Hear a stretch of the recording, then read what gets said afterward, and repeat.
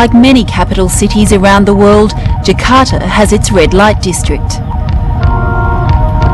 After midnight, sex workers ply their trade, and pornography is easy to find. You like to Indonesian? Yeah, what have you got? Indonesian. Indonesian porn. 1, Indonesian 3.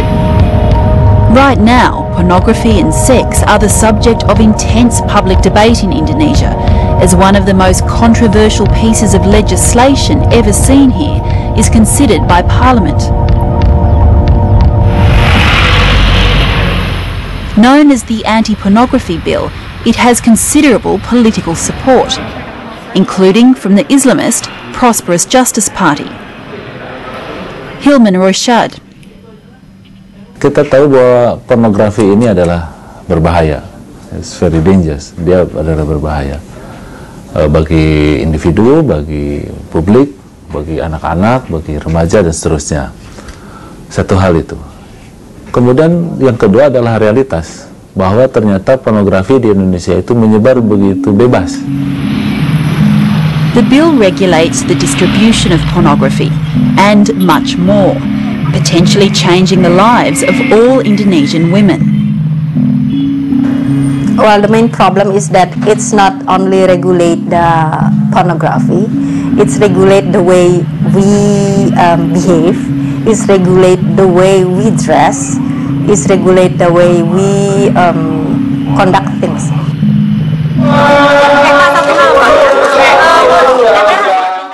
Activist Yenny Roysad is part of a broad coalition opposing the bill because of its attempts to regulate public morality, such as banning kissing in public and revealing clothes. It said that it's considered as a criminal offense if you wear something that show your navel, your thigh, part of your breast, or so it means that we cannot even wear like short when we are jogging, for example, in the morning. If I wear mini skirt or a skirt that higher than my knee, for example, the fine will be about 200 million rupiah up to 1 billion rupiah. So it's very high. And I can be imprisoned for about 4 years just because of that. I mean, that's even higher for many corruption case or rape, for example. Bapak juga jangan malu-malu. Activists like Yenny have lobbied Parliament extensively against the bill. Kami dari perempuan juga merasa sangat tersinggung nih Pak ya, karena semangat dari undang-undang ini menempatkan perempuan itu sebagai pihak yang bertanggung jawab terhadap kerusakan moral bangsa. Parliamentarians looking at the bill say they're now considering a second draft, but their new definition of pornography is still extremely wide. It's anything that arouses sexual desire. Dengan yang disebut dengan pornografi, karya manusia yang dalam bentuk materi pornografis ya, dalam bentuk gambar, sketsa, ilustrasi, foto, tulisan, suara, bunyi, gambar bergerak, animasi, kartun, syair, percakapan melalui media komunikasi dan atau pertunjukan di muka umum yang membangkitkan hasrat seksual.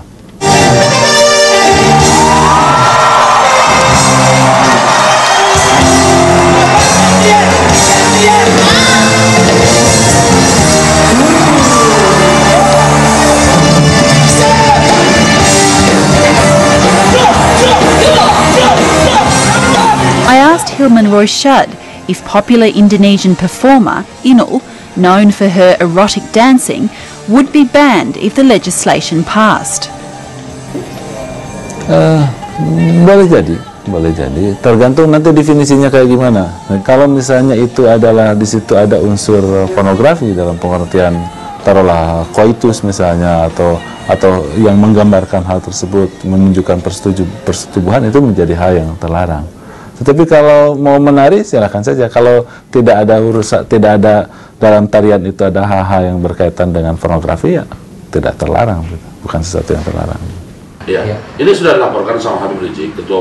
the headquarters of the Islamic Defenders Front, members are leafing through a Playboy magazine.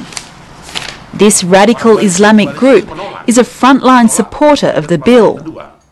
Nah, lantas ini beritanya, saya dengarkan beritanya beredar di Jakarta. Membuktikan kebenaran ini, saya cari di pinggir jalan. Ketemu tadi. Nah, ketemu kaget saya bukan khusus mencari. Dia kok ada Playboy, berarti dia jual bebas. Bukan khusus saya mencari begitu.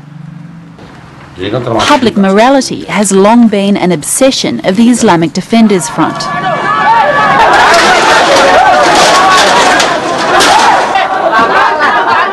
They're notorious for their self-styled vigilante raids on nightclubs and bars. In their fight to support the anti-pornography bill, they've been accused by women's groups of harassment and intimidation. Their leader, Habib Rizik, who's been jailed for inciting hatred, says opponents of the bill are really out to subvert Indonesian culture. Memang, jadi ada kelompok-kelompok tertentu berupaya untuk menggagalkan RUU APP tersebut dengan mengatasnamakan kebebasan dan hak asasi manusia. Itu tadi yang saya katakan.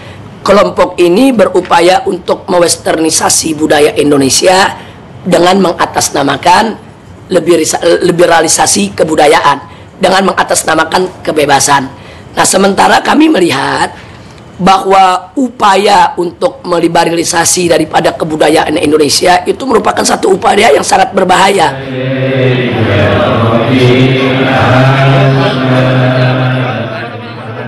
Habib Rizik is coming to speak at a mosque in Jakarta. Also here is another Islamic civilian militia group that's fighting to have the bill passed, the Betawi Brotherhood Forum. This group, with their matching leather jackets, has conducted actions such as besieging the house of pop star Inul. Their leader, Fadloli El Muhir, is clearly not averse to making threats. Semua umat Islam mutlak mendukung dan setuju RUU APP segera disahkan. Alhamdulillah, saya sudah ngancam. Ya. Karena ditanya juga sama polisi. Saya pernah ngomong di koran, kalau DPR kagak mengesahkan, yang tidak mengesahkan anggota DPR, gua tajangin dari Senayan gua arah sampai Monas. Hanya saya sama polisi marah diperiksa. Untuk kayak gitu, iya, saya bilang begitu. Ya.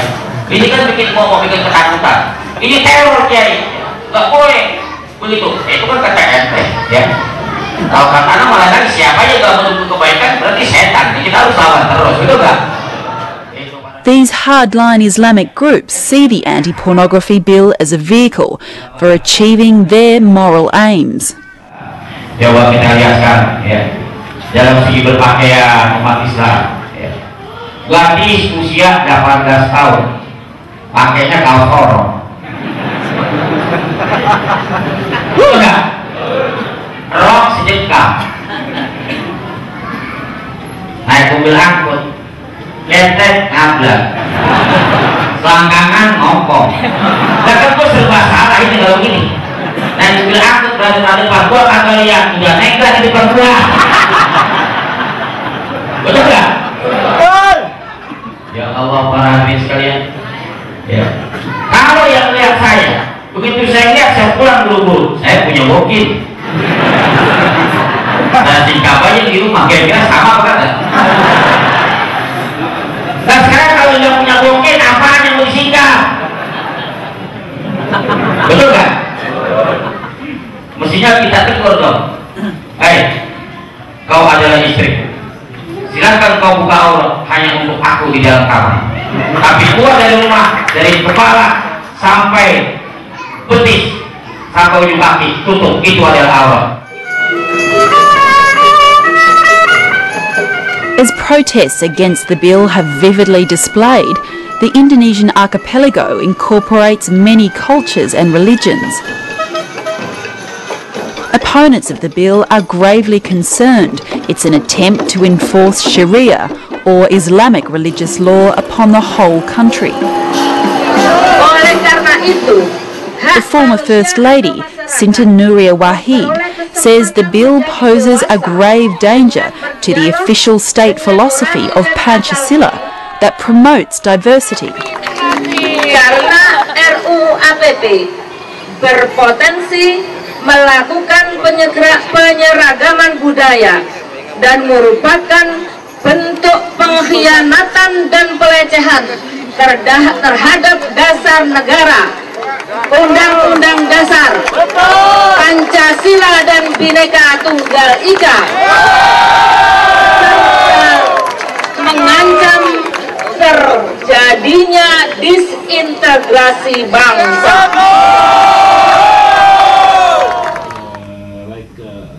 While his party has supported Sharia law in the past, Yenny Roysad denies the anti-pornography bill is about introducing Islamic law, but says that Islam should influence law in Indonesia.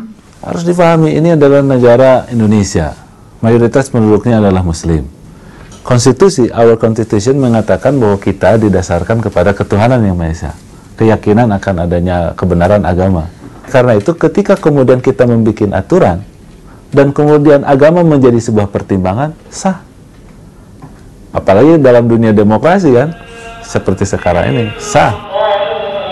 There is undoubtedly a push from some conservative and hardline Islamic groups to introduce Islamic-style laws into secular Indonesia. Across the country, around 20 local government areas have already introduced bylaws inspired by Sharia law. For example, making headscarves compulsory for women and banning alcohol consumption and immodest clothing. Here in a satellite city of Jakarta called Tangerang, the local mayor, who's a member of an Islamist party, has introduced laws prohibiting alcohol and prostitution. The new law on prostitution allows women to be arrested on suspicion alone. Critics say it's designed to restrict the activities of all women. Basically, the law in Tangerang actually is also something like a curfew for women, because any women can be suspected as a prostitute if they walk alone or walk not without any male family members with them after 9 o'clock in the evening. Lilis Lindawati is one woman who's felt the full impact of these new laws. In February this year, she was waiting at a bus stop in Tangerang at night when local police stopped her and accused her of being a sex worker. Saya bukan PSK, Pak. Saya bilang gitu, saya habis dari tempat kerjaan saya pulang kerja, Pak. Saya bilang, tapi kan saya bukan PSK, Pak. Saya bilang gitu, saya ibu rumah tangga, punya suami, punya anak. Tapi dia nggak percaya juga, Pak.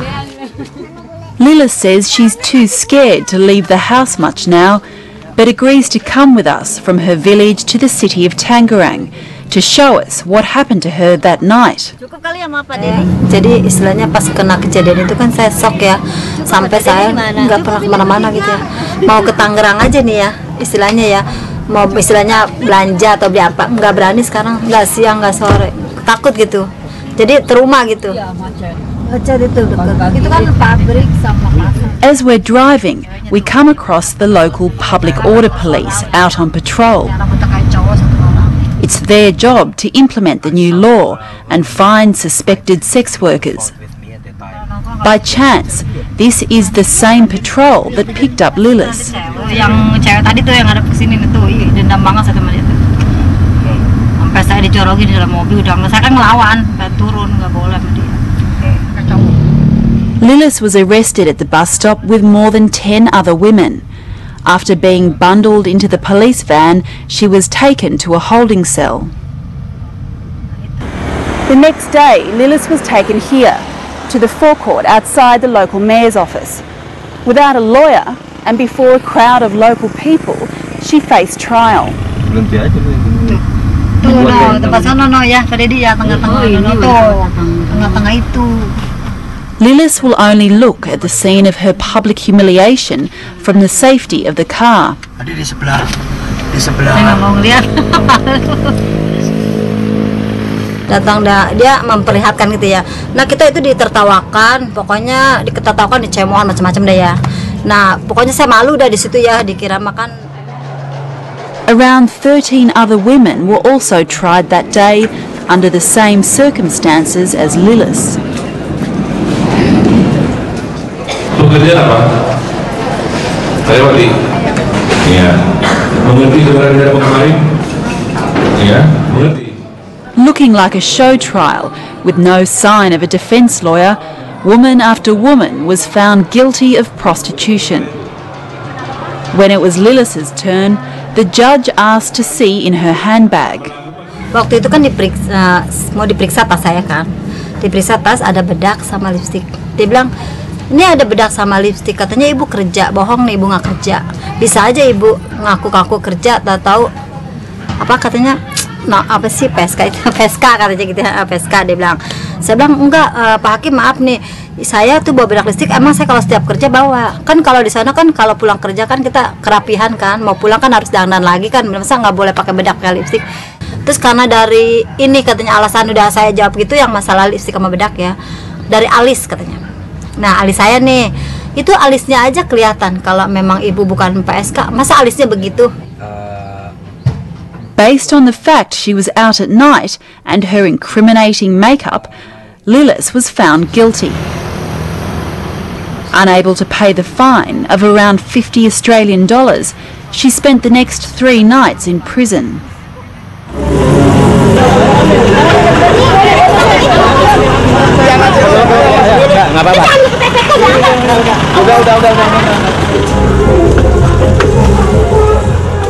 Dozens of women have been arrested in Tangerang since the new laws came into effect.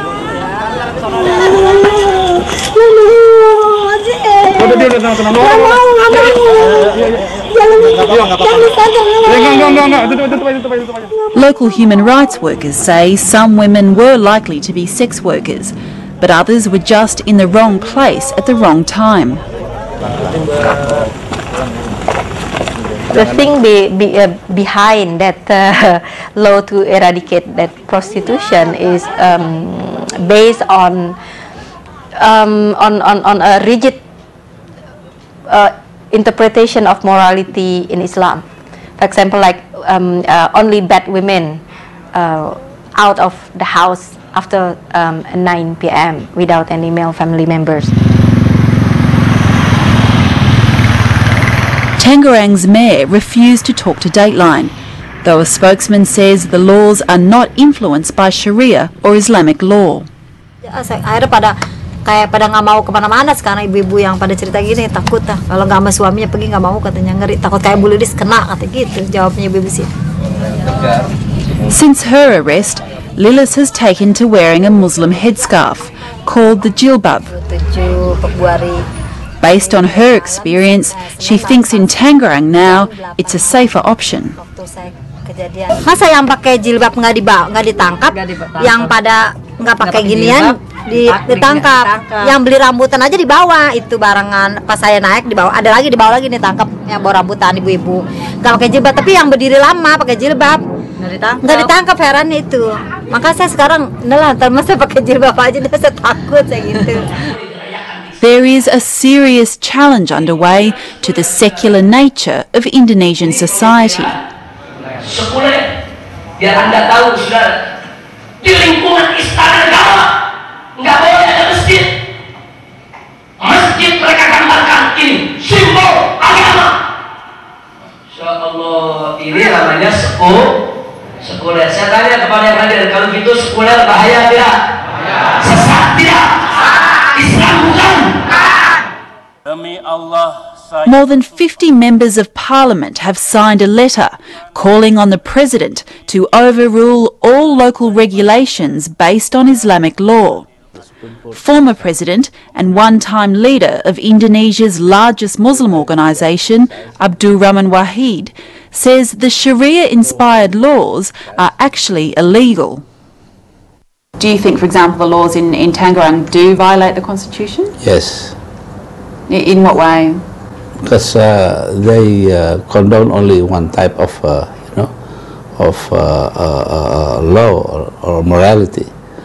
while in essence our Pancasila and our constitution said that we should be multicultural. Has the current president been strong enough on this issue, do you think? No. We are of the similar opinions, but he doesn't have the courage to carry out the laws or regulations.